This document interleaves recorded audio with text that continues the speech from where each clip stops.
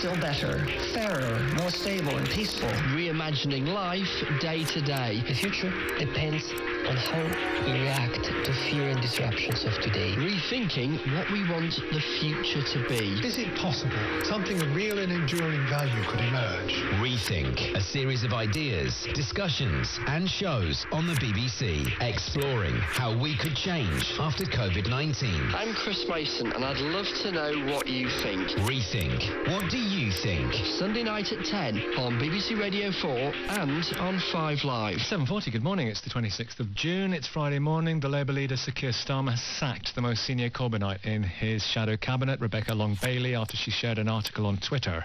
Well, the sharing of that article was wrong because the article contained anti-Semitic conspiracy theories, and I have therefore stood Rebecca Long-Bailey down from the shadow cabinet. I've made it my first priority to tackle anti-Semitism, and rebuilding trust with the Jewish community is a #1 priority for me.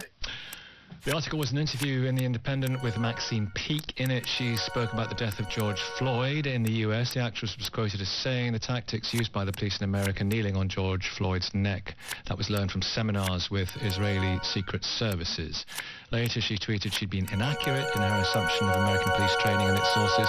Mrs. Long-Bailey says her retweet is not an endorsement of every part of the article. James Mills is a former strategic advisor to Jeremy Corbyn. Morning, James.